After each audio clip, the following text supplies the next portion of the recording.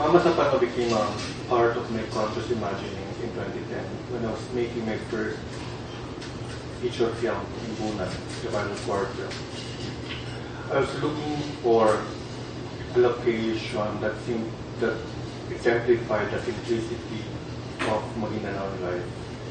And Mamasapano was that location or that milieu in my head, in my mind, in my imagination, which never became something physical because actors from Manila did not want to go to Maguindanao. So the Mamasapano in my mind was recreated in a small bayo in Davao. So when I did in Bunan, the simplicity of Mamasapano was part of my imagination. But prior to me making Limbunan in 2010, I think the first remarkable experience that I had was with somebody from Mamasapano that exuded humility despite his blessed and graceful talent. I was able to meet a man of great talent named Samang Sulaiman, a great Kuchapi instrumentalist who was named Gawad Manilika ng Bayan, or the National Arts for the Traditional Arts.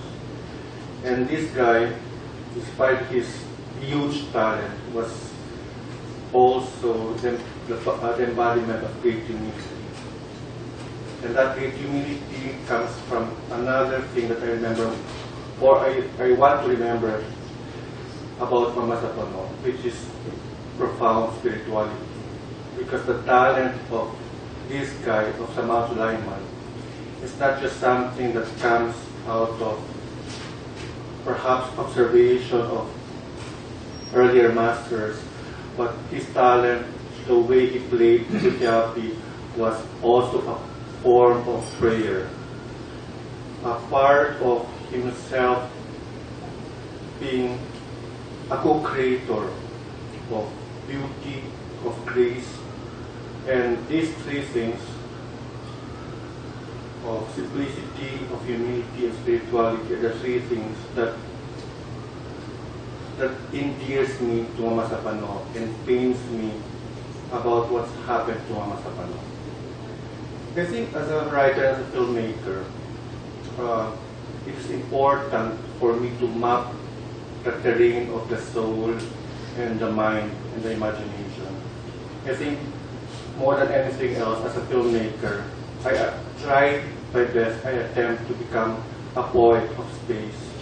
And I think this space is something that we here in Manila, or some of us have no idea of what Maguindanao life is, or what Maguindanao is, and what the armed conflict is, or what Mamasapano is, needs to grapple with.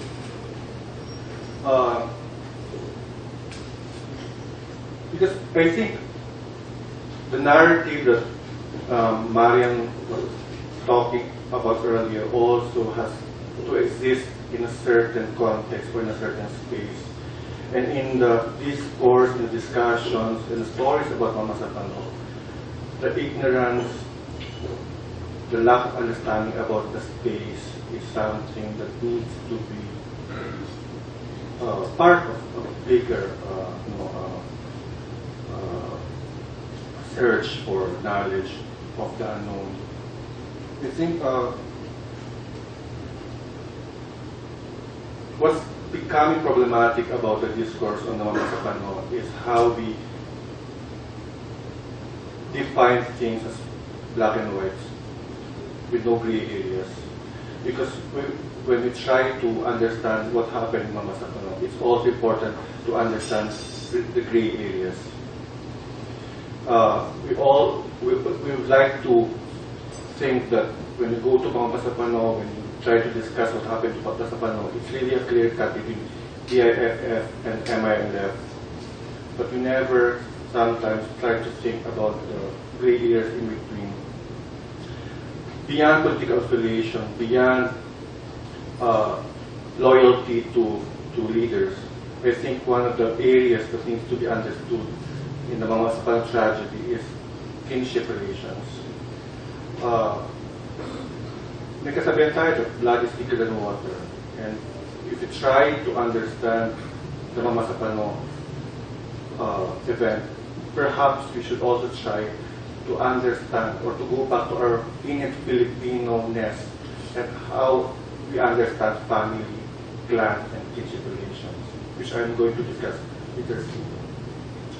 And also, I think one of the areas that need to be understood is beyond physical geography, because it's always during the sense feelings and how we understand or try to understand Mamasapano. It's always about the physical space.